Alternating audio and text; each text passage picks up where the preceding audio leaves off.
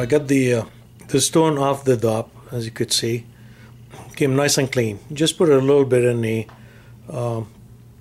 freezer and it will just pop right out. So now what I got to do is I got to remove that sharp edge that you could see at the bottom. And the reason I'm doing that is there's two reasons for it. First is that this sharp edge down here, when I try to set it up in the bezel, it might chip and break and it create a problem. So if you're going to set it yourself or get a setter to do it, it will be really hard to do it with the sharp edge in here, especially if it's going to chip and break.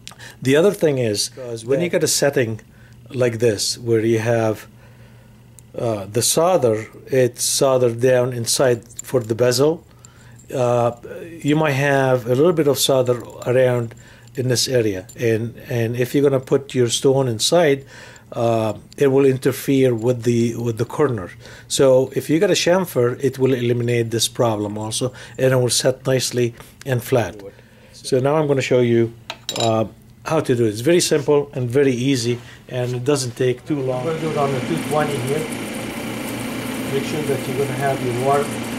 Hold your stone basically at 45-degree angle, and without pushing too hard, just run it very nicely all around. And again, I'm going from one end to the other on the wheel surface.